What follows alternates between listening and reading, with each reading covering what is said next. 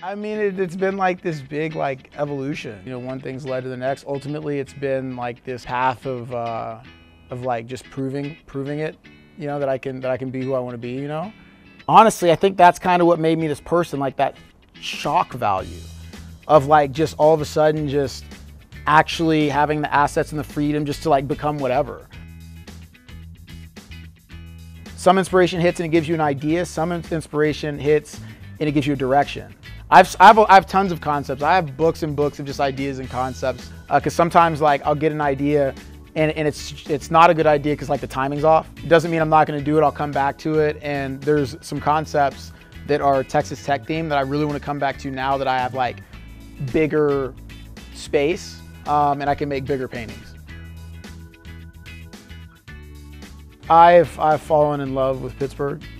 It's crazy to know that I've been born in two places.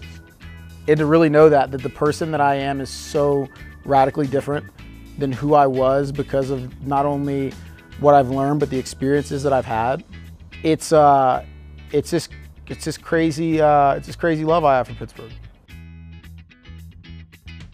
I mean, Pittsburgh right now is in such like a cultural renaissance. I'm not sure if the city is quite grasped yet what actually is happening. I wanted to give it much more of a voice. The art scene, Pittsburgh has always had an art scene, but the art scene has never had necessarily a collective voice.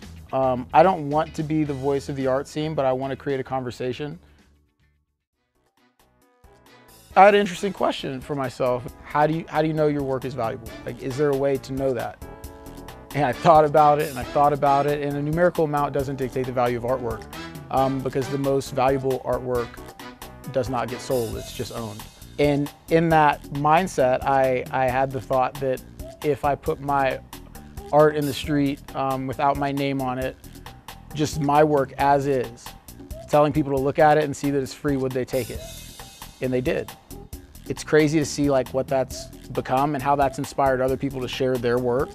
Other artists, it's something that they do. It's this crazy thing that like I got to be like a pioneer of, you know, and it's just been really cool. It's starting, you know, just getting in a space, taking a step to say, all right, I'm going to sign a lease. I have a business front in an actual city that needs businesses.